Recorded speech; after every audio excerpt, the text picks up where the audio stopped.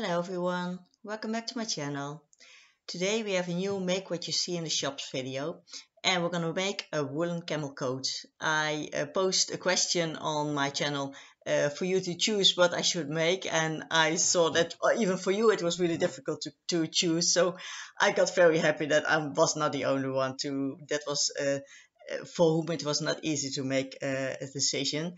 But these camel coats, you see them everywhere, and they're really a staple piece because they just stay in style always. They are here for years and years already, but you just keep being stylish. And they are really versatile because of the color, because of the style. You can wear them with anything, and it's really a nice coat to have in your closet. I had this fabric already for years and years, and I just put it away. I saved it because I really wanted to make something really nice out of it, and then usually I'm scared to use it for something because I'm afraid that I've made the wrong decision, and where I used it for wasn't really what it should be. So now I've making the choice to make this camel coat finally, and we're gonna do this together. So I choose some photos from the internet, and there were really a lot to find of these coats. You see the left one has, they call it a waterfall neck, a waterfall collar.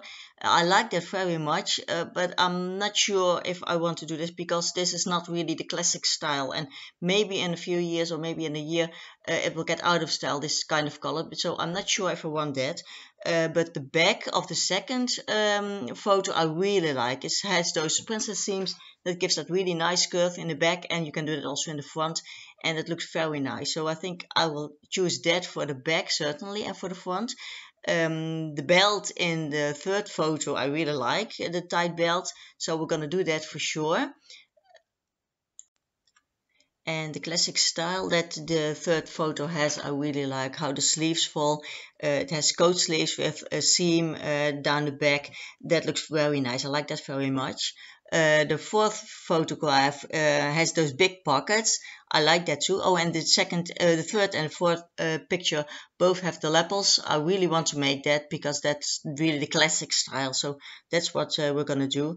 And the fifth photograph, it's only the sixth photograph, has a really nice back. I like that, but it's more for a trench coat, I think. So I'm not sure if I'm gonna do that in my design. I really like how it looks, but I'm not really sure if I should do that. I think it's better to stick with the classic style, because then you really can wear this coat for years and years, and then you're sure that you did the right thing to make it like that. So I'm not really sure about that, but I'll think about it. Okay, so here is my fabulous drawing again.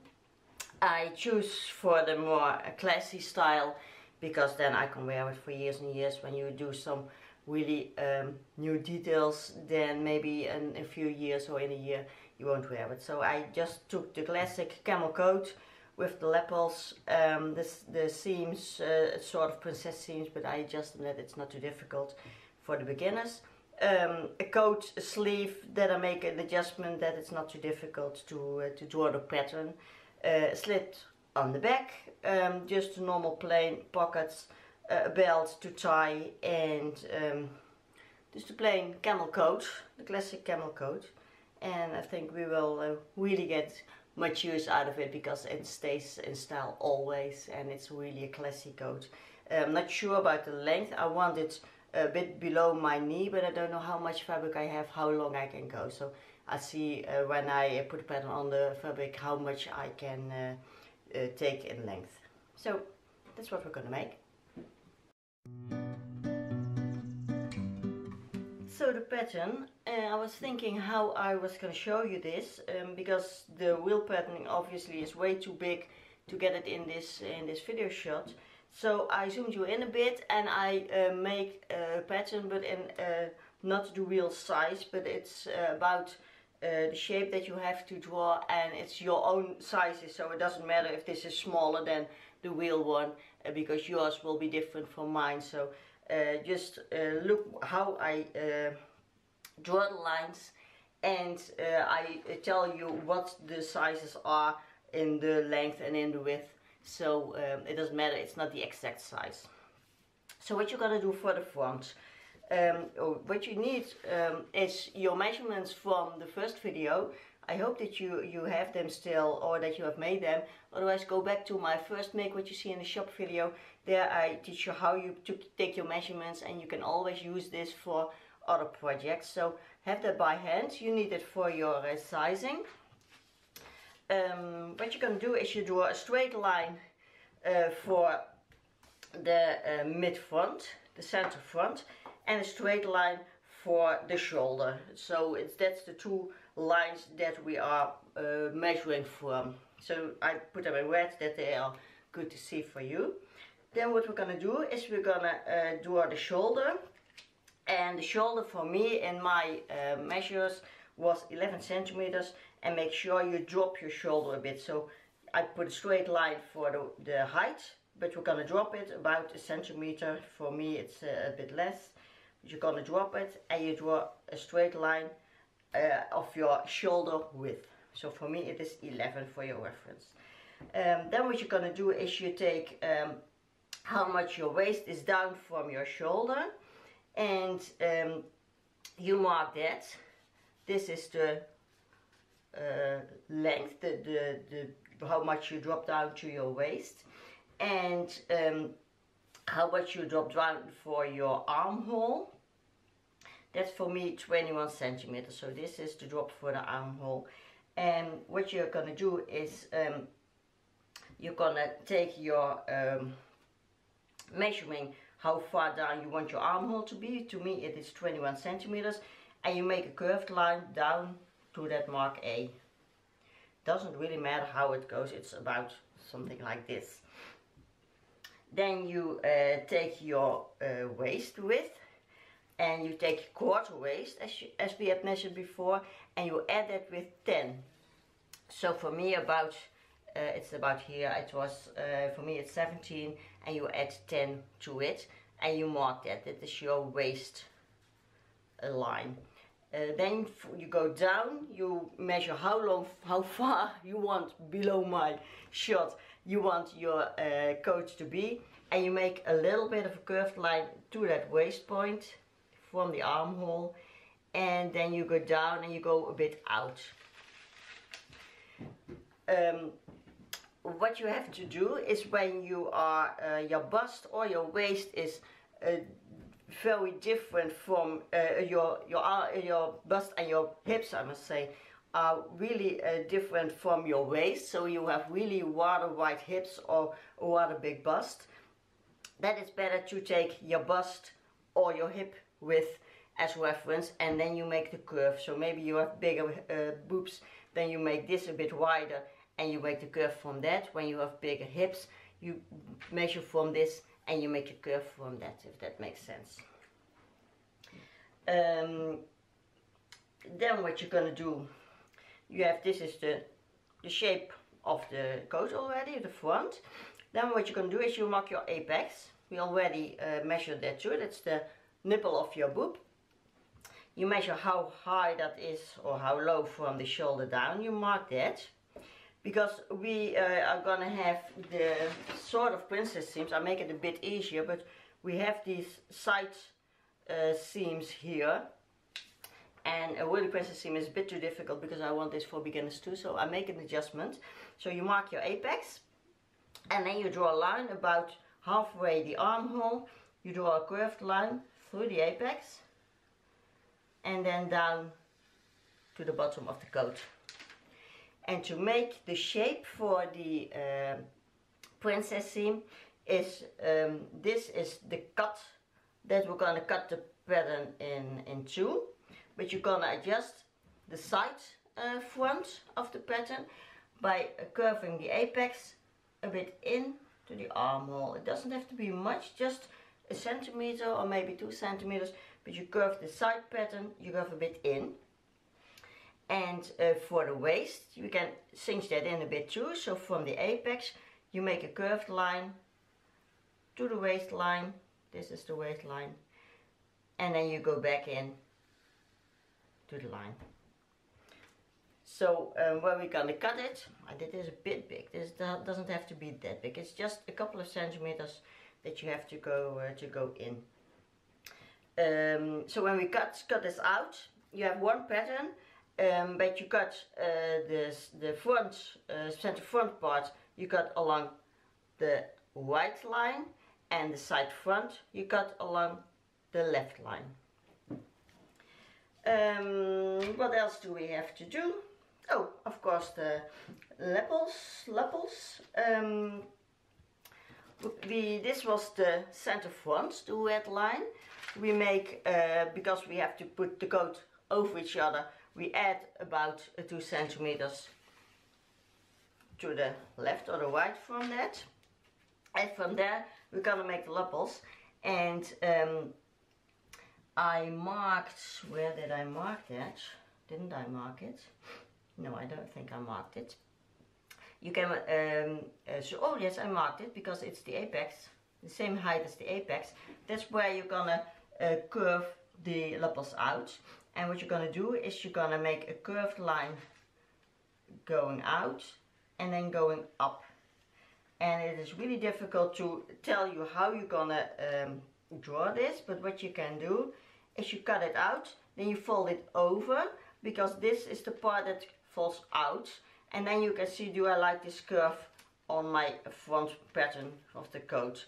If you don't like it, make it a bit higher or make it a bit lower, make it a bit bulkier, whatever you like. So just when you cut this out, then you can fold it over and see how it looks. If it isn't nice, then just tape a bit of paper underneath it and you can make a new curve.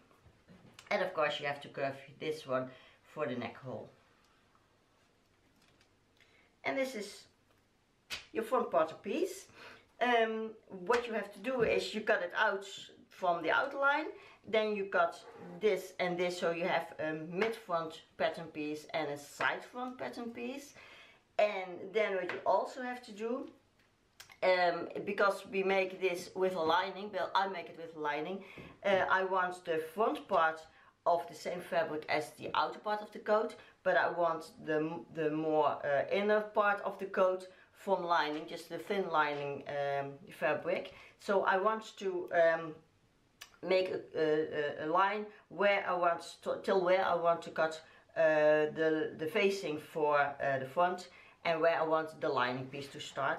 I don't like it to be here because this is all curved and it's very difficult to do that with the thicker fabric. So I make, usually I make the facing parting around halfway the shoulder and then going down. So it doesn't really matter how this line goes.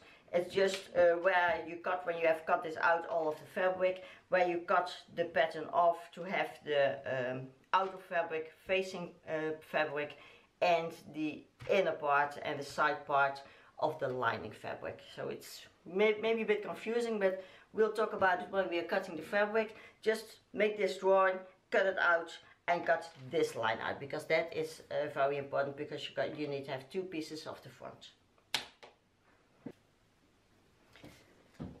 So for the back, I hope the front wasn't that confusing. If it is, let me know in the comment section, then I will try to explain it again, because it's really not that difficult, but it is difficult to explain, and that's not my best part. So okay, well, the back isn't that difficult. Again, you draw a straight line for the mid front. You do a line here for the top, so you have your measurements. What you're gonna do is you're gonna curve your neck, so measure how low your neck will be, how far in. For me it is 8 centimeters. Then you take your shoulder, that was 11 centimeters, just the same as in the front.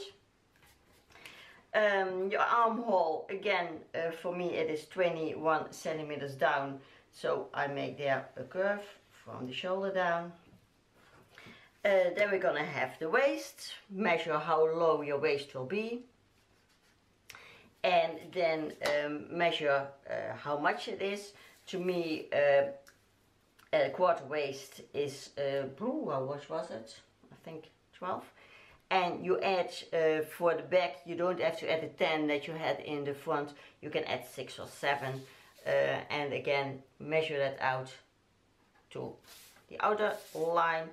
And then again make a curve down as long as you want your coat to be, curve it a bit out.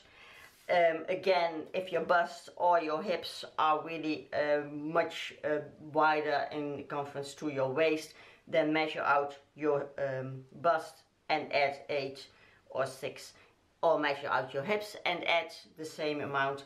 Then that's your reference to where you make the curve. Then again, we make the princess seam, sort of. So halfway your armhole, make a curve down. Doesn't really matter how. We don't have apex here, so we don't have to do that or anything. If you like, you can give this just a little bit of a tuck. We don't really need it, but normally it gets the shoulder a bit nicer in. And make a curve here along the waist, just a centimeter or 2, to get a little bit cinched in at the waist. Was that in focus? Yes, it was. Well, that's all for the back, so this is very easy. Go all the way down as long as you want your coat to be. Okay, then the sleeves. I have been doubting about this because I want this to be for beginners too, and a coat sleeve is rather difficult to draw. I have to explain very much, and I don't think it is appropriate for this kind of videos. So I have been thinking, how can I make an adjustment that looks like a coat sleeve but really isn't, or isn't that difficult. Maybe I'll explain how a normal sleeve is, or maybe you know already, but I'll explain it anyway. Normally a sleeve is symmetrical, so it has a curve like this, and then it goes down like that, and you have a midline, it's the red line, and when you fold it together, it's left and right is the same. A coat sleeve is different because a coat sleeve has a seam in the back sleeve, and the top of the curve is slided to the front. So what you can do, have this in mind, that curve, and what we're going to do is we're going to take this point and we're going to put it a bit to the right. So the top of the sleeve, we're going to put it there. So this is the top of the curve, and we're going to make the front part of the sleeve a bit with a more steep curve, and the back of the sleeve we're going to make a bit of a longer curve, something like that.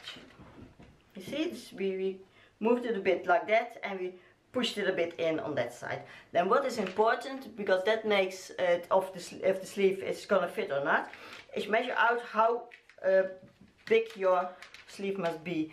And because this is a winter coat, make sure you measure along your arm that you can put a thick sweater underneath it. So measure out how much it is.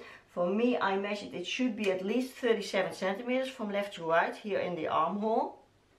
So make sure you have that, and then you go down just how long you want your sleeves to be, and then you measure how tight you want it around your wrist, because that is the bottom of the sleeve, the width here, how tight you want it along your sleeve, thinking that there has to be a thick sweater underneath it. It must be possible to do that. So you have these two measurements that are really important. And what is also important, measure your armholes from your front and from your back pattern, because this curve has to fit in with some extra, because we're going to fit this in a little bit, because then your sleeve will fall over nicely. So measure out that this is more than your armholes from the front of the coat and the back of the coat together. So when you have drawn this, take your patterns from your front and from your back coat and measure the armholes so that you are sure that it fits in. If you're doubting, if you're not sure, make it bigger. You can also always cut something off, but you can never add. So when you're not sure about this, make it bigger, and then you just take the seams here or take the seams here. It doesn't really matter. You can always adjust it when you have enough fabric. So do that. If you're really insecure about this, then just draw a normal straight sleeve. You can even take a sweater and copy that and make it a bit bigger. then you have the right form of the curve. But it is not really that specific in this case, because you can always adjust a little bit when you are putting it together. So this is about the sleeve. So now for the color, I'm thinking how I'm gonna explain this, but easiest is to make a rectangle that is 16 centimeters high and 20 centimeters wide. And what you're gonna do is you're gonna measure how much the point of your lapels are to the mid side of your coat. For me it is 8 centimeters, so where the curve, we draw the lapels like this, and then it goes back to the side. Here is the mid front, but you have some overlap for the buttons. So the distance between here and the point, this distance must be the same as this distance. So for me that was 8 centimeters, so I mark 8 centimeters down here. And then from this point you better mark it, because you must have the same mark on this pattern of your front. From this point you're gonna make a curved line, and before you do that you have to measure how much centimeters this whole curve must be to fit in the neckline of your back, the half of the back and the half of the front. You're gonna measure, where is my focus? There it is. Your neck from the front. Can you see what I'm meaning there? And the neck from your back. You're gonna measure that, how much that is, and of that length you make this curve. Same distance as the curve you're gonna make now. So you make just the curve, doesn't matter how you do it, you can take it more wide or more flat. And then what you do is you take your measurements and you measure it on your pattern, the front and the back, and that must be the same as the curve you made now. So for me that was about 22 centimeters, so I made this a little bit too wide, because that was 24. So you can make any curve as long as this distance is the same as the half of your neckline from the back and the half of the neckline from your front. And then what you're gonna do is you're gonna make this a little bit of how do you call that? I don't know how it is in English. You can see what I do. You make it a bit angled, just a bit like this. It doesn't come really precise, just about this. And the nice thing of this fabric we have is when we pin it on and the angles don't look nice or this, then you can also cut some pieces off, because you don't have to hem it or whatever. You have the raw edges, so you can make all the edges different when it doesn't look right, because I always do that, but then you have to sew again, and now you can just cut it off when you've pinned it on the coat. So this is about your pattern, and then you cut it out. This is the mid back, so this line must be on the fabric fold, so that you can open it up, and then you have one color.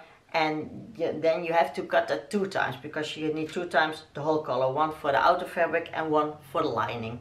So that will be your color. As you know by now, I don't add seams to my patterns. I know in the US they do that normally. In my country we don't. I don't really like it, because I like to decide how much seam allowance I want when I'm cutting the fabric, because for me it's depending on the fabric, it's depending on the place, it's depending on whether I'm not sure if I know the length right or the width right. So when I cut the fabric, then I adjust, then I put seam allowance to it. Now this is a bit different, because we have cooked woolen, and that doesn't fray, so you don't put right sides together, sew it and then flip it open. We're gonna now put it on top of each other, and so we put 1 centimeter on 1 centimeter, and then we're gonna sew it on ½ centimeter of the edge. So it's a bit difficult of sewing, but I'll show you when we start to sew. But that means that we're gonna add 1 centimeter on all the seams, For me that is almost the same, because I normally do that when I sew.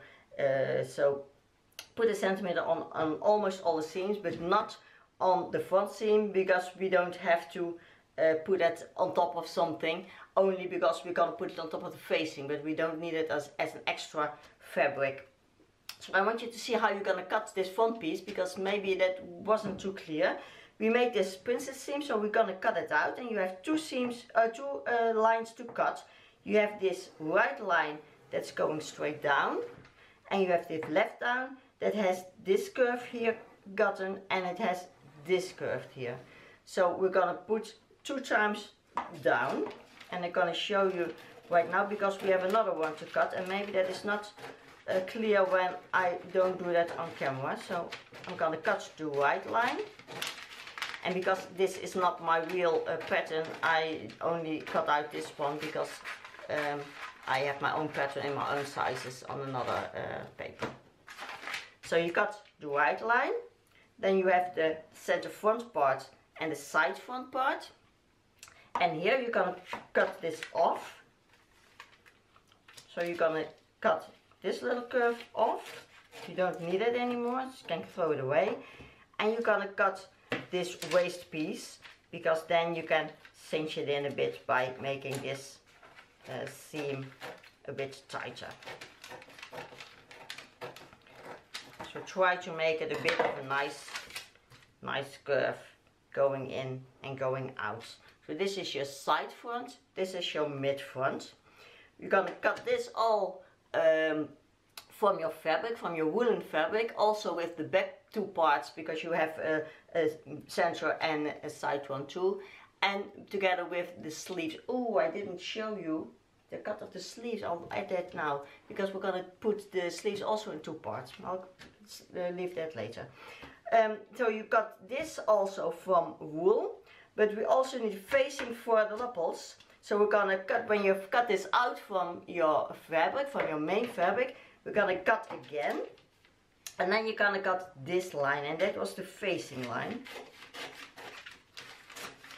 And we're going to use this all, so don't throw anything away of this, because we're going to use them. Like this, so now the front is in 3 parts. And you're going to cut this part, the mid front, again from your woolen fabric, because that is the outer part of the lapels, and then you have a really nice faced lapel when you fold it over. And this little piece and your side one you only cut from the lining, and also the back 2 pieces you cut from the lining, and the sleeve 2 pieces you cut from the lining. So I hope this makes sense. Then I go back to the sleeve, because I forgot that.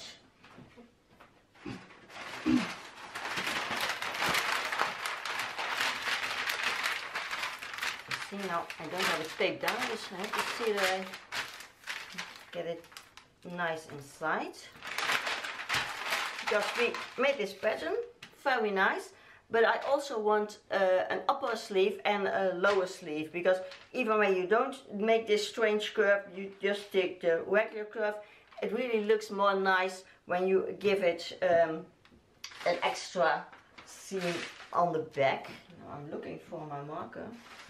Okay. So what you're gonna do is, on the side with the longer curve, there you're gonna make the seam, and it's just about the middle of the wet line and the side line. So go straight across from there, making a slight curve to the bottom. And if you like, you can also take a little piece out here. So then when you throw this out, so you throw this away, this black part, then your sleeve tucks a little bit in, and then you get a more nice curve around the shoulder. So you can do that, but make sure when you cut out some centimeters, just about 1 or 2, that you have enough fabric to fit in your armholes, because otherwise you get a problem. You can have more, but you can't have less. So you can do that too, and then you cut this also out in two pieces, the upper sleeve and the lower sleeve, and this you can throw away. Well, as you have seen, I got some really beautiful wool that I have for many years, and when I buy a fabric and I don't make something out of it immediately, then I always leave it down because I'm afraid that I will make something out of it that I don't really like, and then I keep holding it, and then it's just lying. So now finally, after years and years, I'm gonna make something out of it. It's cooked wool, and it means that it doesn't fray.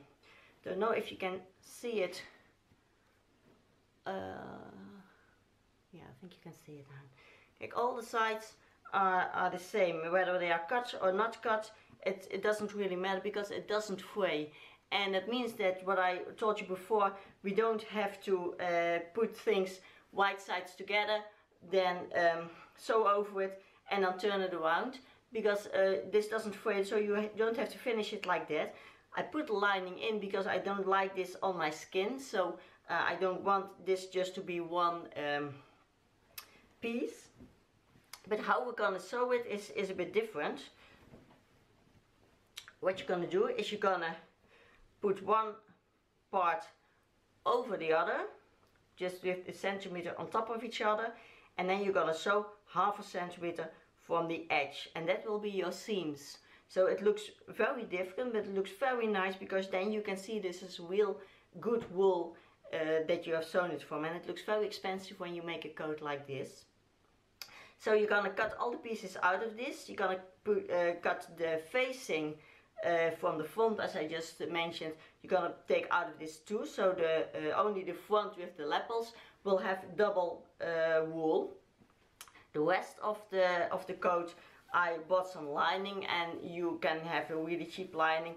It's nice when it's very silky, very sleek, because then it falls nicely over your jumper that you have underneath your coat. So make sure you have a very sleek lining. This one was, I think, $3 a meter or something, so it's very inexpensive, and it's very nice to work with. Not to sew, but it's very nice to wear when you put it under this wool. So find a really thin, sleek lining to put under this. Then we're gonna cut it out. So cut it out with 1 centimeter all around. When you're not sure about something, cut some more so you can cut it off. And when I've cut it out, I'll show you how we start the sewing and where we're gonna start it. Oh, and of course, you also need some buttons. I bought 4. I don't know if I will put 4 on, but then I have 1 spare. And maybe I will put shoulder pads in the shoulders, but I'm not sure about that. Maybe without, it's even nicer. Maybe it's 290s or 80s when you put shoulder pads in, but sometimes in coats, just a little shoulder pad looks nice. So I'll see how it looks when we are there.